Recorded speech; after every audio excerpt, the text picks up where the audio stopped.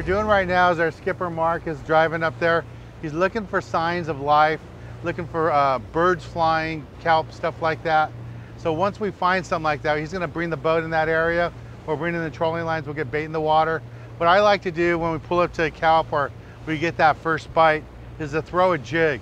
This is one of the many ways that you can fish for tuna, but my favorite way is to take a jig like this, and they come in all kinds of different sizes and colors.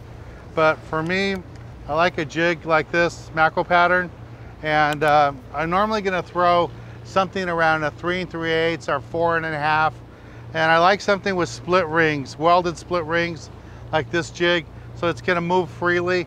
And I like the welded rings because I don't know if it's gonna be a 5-pound yellowtail or a 200-pound tuna. And with the welded rings, you don't have to worry about that ring popping open and losing the fish. But a jig like this works really good. You're gonna cast it right to the kelp and let it sink a little bit and then wind it really fast back to the boat. Now, if we get bit on the trolling rods, what I'm gonna do is just go ahead and do the same thing, except I'm not gonna go back there and get in the mess with everybody that are bringing those trolling fish. We need to get those fish to the boat right away. So I would just throw the bait off the bow, and as the boat slides to a stop, it's gonna turn sideways. My bait will get right back there where the fish are, wind it back, and hopefully pick off a fish that way. So it's just one of the many techniques. You know, trolling's one technique, using live bait is another technique, and then throwing an artificial, a metal jig like this is just another technique too. They all work, and you have to be prepared to do a little bit of all that when you're out here fishing.